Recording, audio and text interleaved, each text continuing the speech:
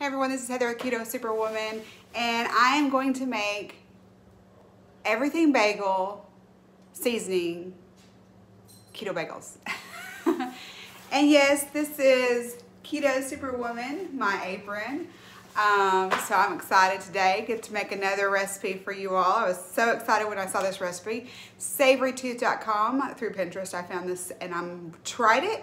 I have a batch in the oven. I'm gonna make you another batch, so I'm excited. So enjoy.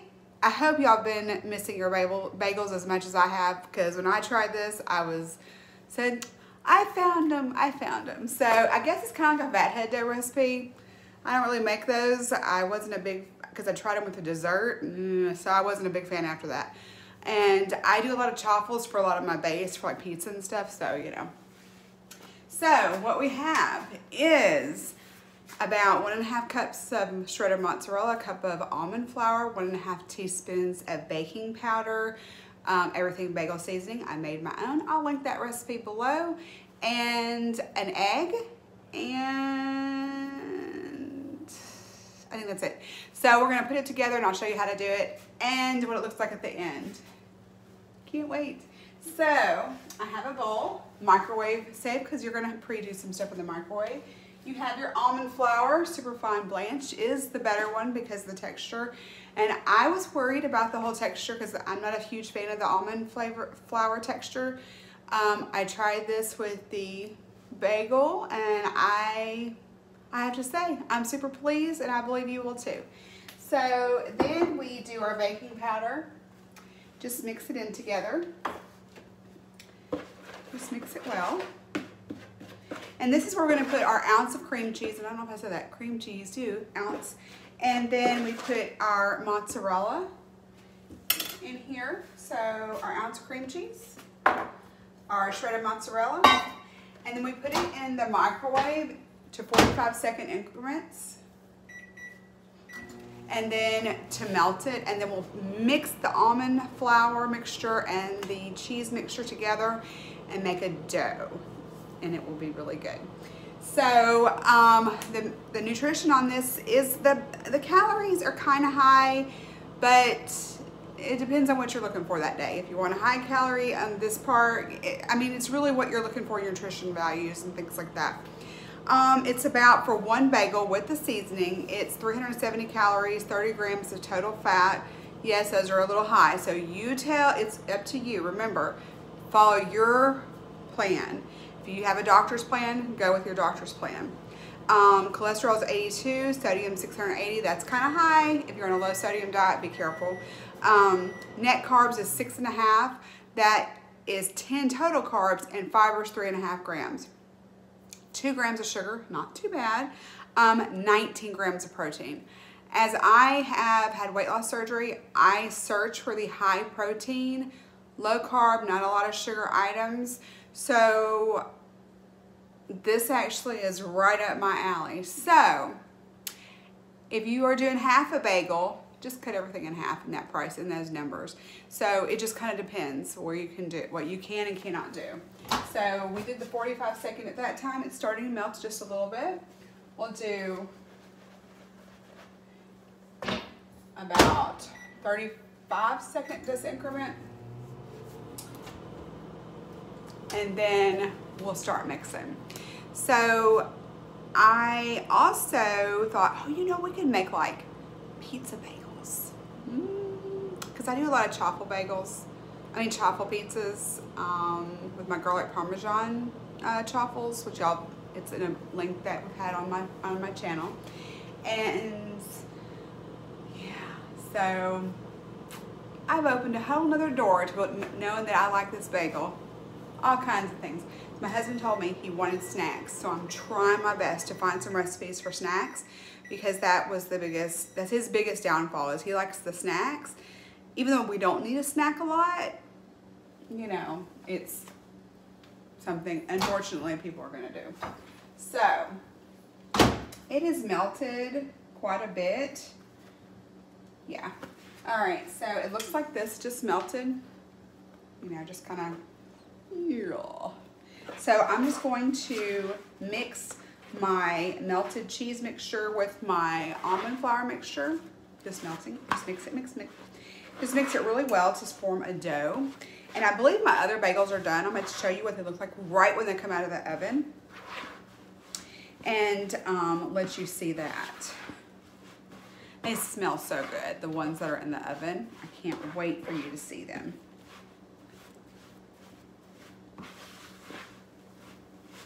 So, like I said, I'm just mixing this up really good.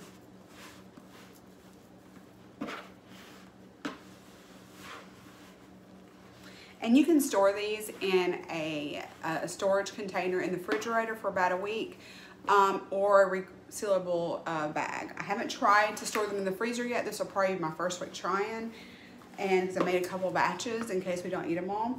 And yeah. So I'm gonna pull this out of the oven so you can see what they look like. And if I hadn't told you already, preheat your oven to 375, parchment, yes, parchment paper on your pan. Oh, they look so good. Do you see that? Yes. See how thick those are? These are a little bit thicker than my very first batch. So I'll let these cool and we'll try them here in a few minutes. So this is the part where you put your egg in. You might have to get your hands a little dirty today. And just mix that in to your dough really good.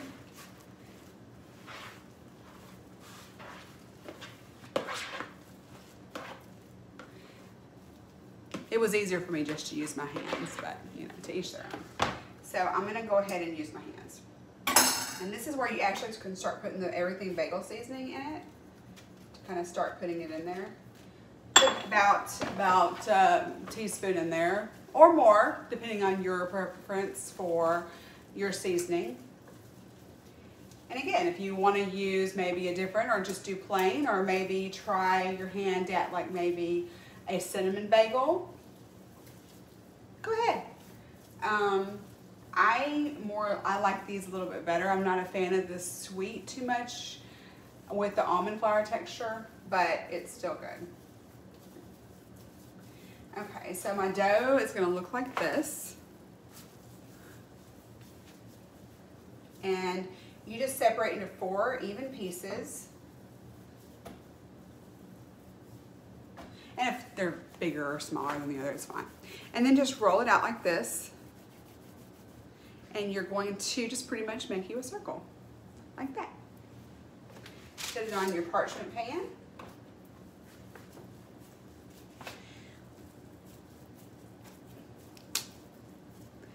And again, circle. This makes about 4 decent size bagels.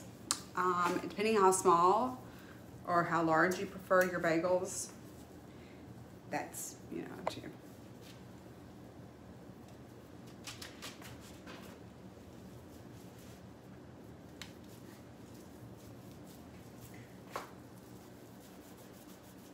And you can put a little oil on your hands because you're putting a little olive oil when you cook it, but you can put a little olive oil on your hands to kind of help with the shaping. Okay, of course your hands are a mess, so I'm going to wipe my hands off real quick so we can get finished. It's really a quick and easy recipe. I was quite shocked at how quick this is. And then, you know, just kind of, so this is just some olive oil. I'm just going to put a little bit on each of them.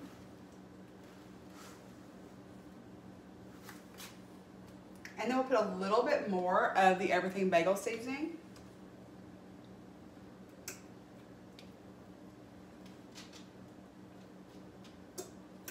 And you don't have to if you don't want to. But if you're like me, you like the seasoning. And so we'll just do this.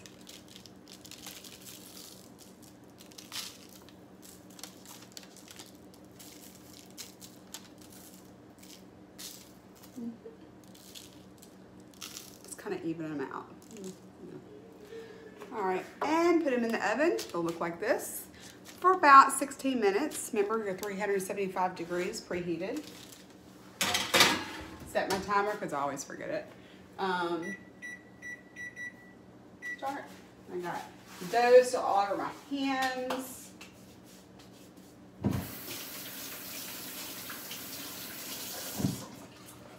Okay, so shall we try? We shall try. All right. So I'm going to get me a plate. Sorry, that's kind of loud. Get me one off here. Oh wow, do you see it? Yes. I'm gonna try to cut this where you can see it. Well, I may not be able to work that way. So I'm gonna cut this open. Still a little warm, but that's okay. It's a little bit easier to cut when it gets a little bit cooler. Looks inside. Do you see the steam? I don't know if you can see the steam. I don't know, let's see. Yeah, you can see a little bit there. So, look at that. The texture looks good, like a bagel, I think. And let's try it.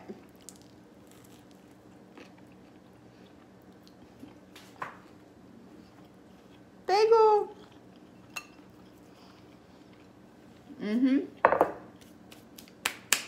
Put a little cream cheese on there. Maybe some avocado. I hope you enjoy it. Let me know if you make any other adjustments to it. I'll link everything below. See you next time. Bye.